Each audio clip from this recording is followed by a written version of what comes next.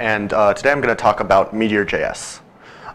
So Meteor is a platform that's built on top of Node that makes making real-time web applications ultra easy.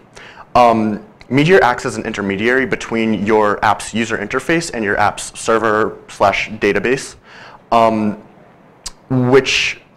and as the intermediary, it makes sure that all of the data that's changing on either end is being synced nearly instantaneously.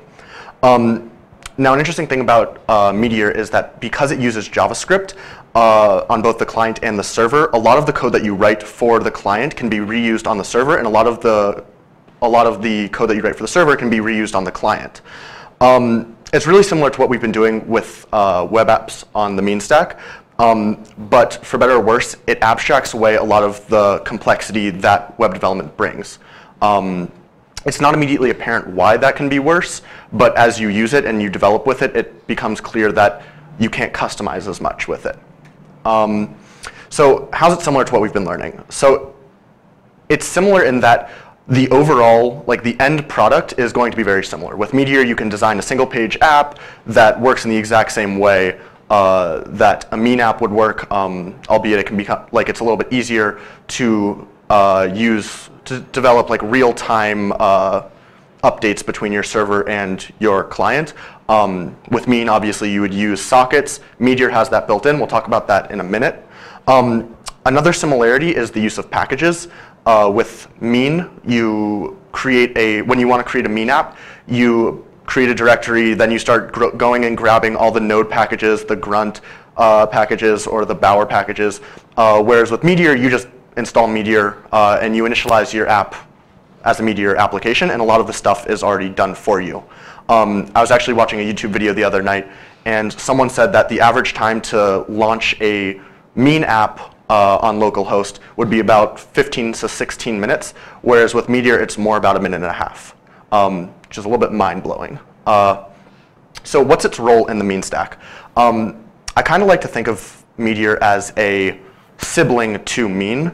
And I think a good way to start understanding the differences between them is looking at how you get each one set up. So like I was saying, with Node, when you're making a Node app, you go and you grab all the individual packages you know you need, whereas with Meteor, you just initialize a Meteor app.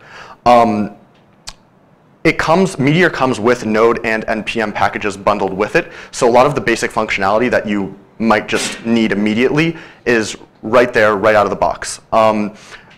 It means the way that Meteor packages are set up actually reduces the overall customizability of your application, which can make it a little bit annoying because it feels kind of like a black box that just does a lot of stuff that you need it to do without really understanding how it knows that it needs to do that or why it's doing that. And it really requires a deeper dive into Meteor to understand how things are happening. So let's look at the similarities between Mean, or continue to look at the similarities between Mean and Meteor. So obviously with Mean, you have your Angular front end, and you have your task runner, which is either Grunt or Gulp.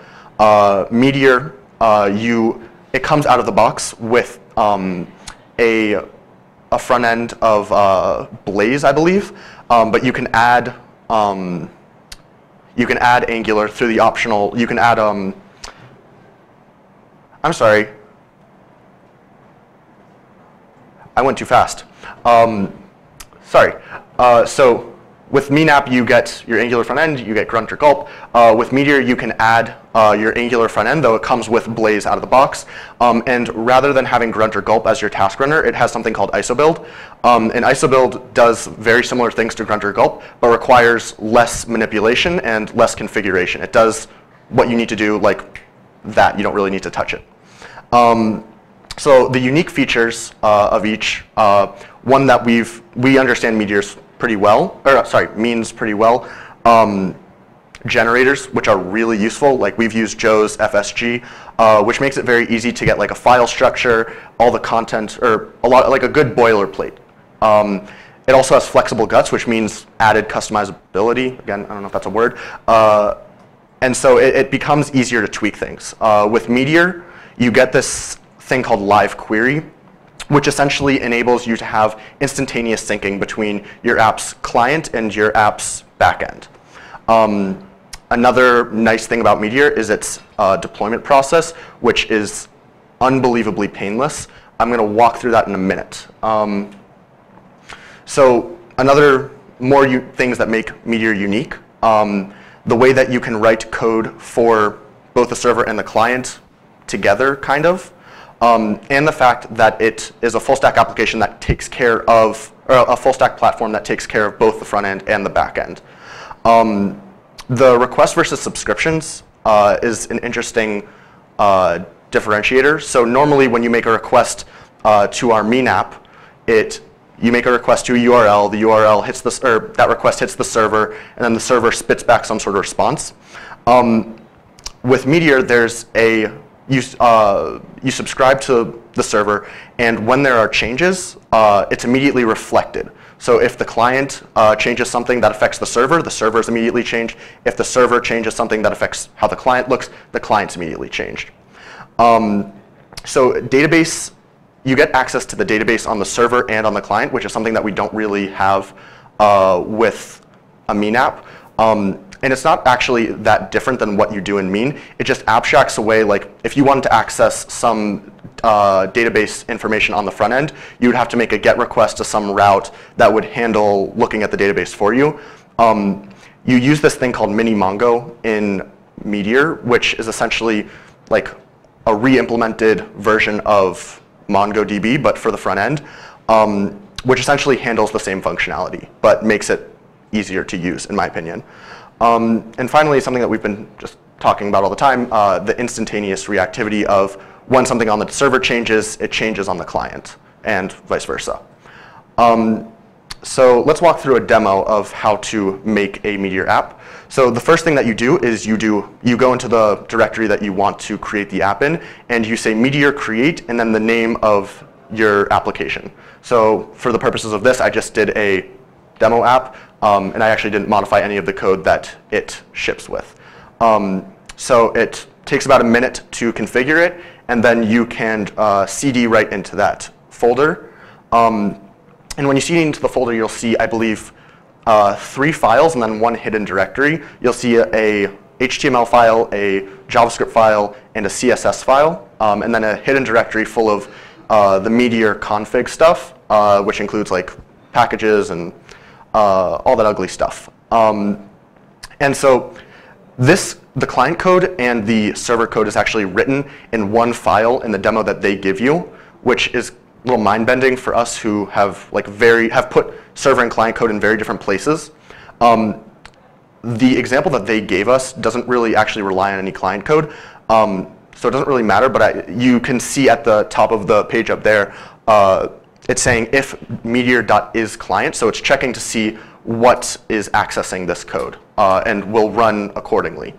So all this is doing is it's setting a session variable called counter and initializing it at 0, adding an event handler or a click handler so that when a button is clicked, it increments that counter, and then it creates a template helper that will return, when you ask for counter, it will return whatever counter is currently at. This is the meteor.is server. Any server code that you needed would run there. And then this is the HTML. It should look a little bit, it should look pretty similar to what we've been doing with Angular with the interpolation. It's not a typo if you see the curly braces and then the little angle. I believe that that's, I haven't looked too much at how to write HTML for Meteor, but I believe that's just initializing the template. And when you actually click the button, that click handler will be called and increment the counter and will be reflected on the client immediately. And then deploying it. So there are 2 ways of deploying a Meteor app. You can either run Meteor, which is just launches up to your local host. That's not too different than what we've been doing with Node or running some NPM script. But what's really cool is that you can say Meteor deploy the name of a site .meteor.com, and it will, like, within 3 minutes be hosted there for the most part. So I did that. I just deployed it to fsademo.meteor.com, and it was there. So I think that was pretty cool. It's definitely less painful than figuring out how to deploy to Heroku. But it lessens the complexity. So these are some helpful resources to help you get started with Meteor. Thanks.